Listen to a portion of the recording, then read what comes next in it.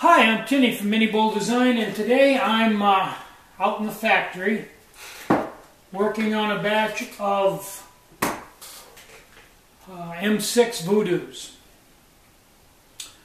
Now, I've been thinking about this whole process and came to realize that I spend almost my entire day out here in this factory building product alone. There's nobody else. Nobody comes in here when I'm building. This is an enclosed environment. I go in at around 11 o'clock and spend 20 minutes eating dinner, and Sue gets to see me then.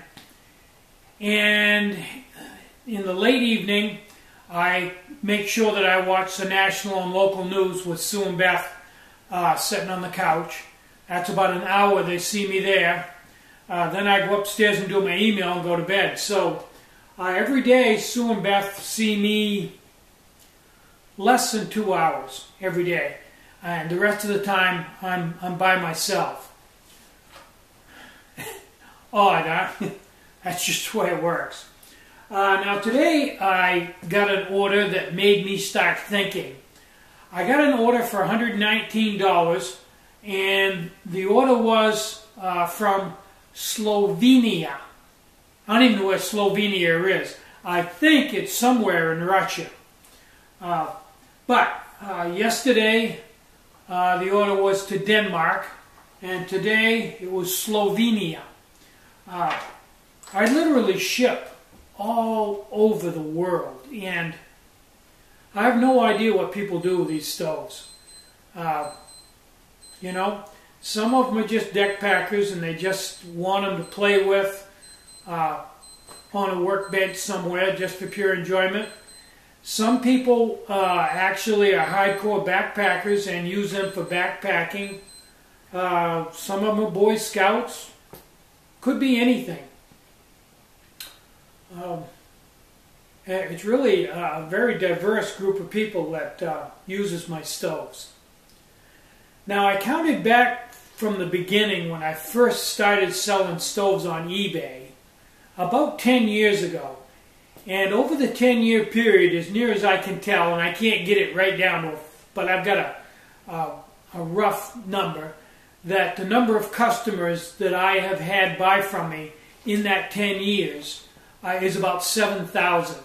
A lot of those haven't bought from me for 9 years, they're gone, but in the process of 10 years, I have accumulated about 7,000 customers. That's bizarre. I looked at my YouTube stats the other day. Well, somebody emailed me and said, have you looked at your subscribers, the number of subscribers you have for your YouTube channel? And it was 6666. 6,666 subscribers. And the number of views is,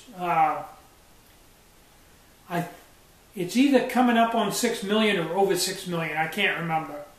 And the number of videos is well over 1,600 videos. It's amazing. If somebody had told me all those numbers were going to come up when I first started this, I would have told them they're crazy. Well, I've got to get back to work here and finish this batch of M6s and list them in the store, because I think I'm out right now. Now, each one of these, as you saw me over there, I precision drill the holes in them, and then I bring them over here to a reamer, and I ream them 1/1000ths over. And then I have a plug gauge that I check to make sure, because sometimes I have to go back in maybe 3 times. And I try to get a fit that's just a fit where they'll just slide in and just slide out without sticking, but with very little slop.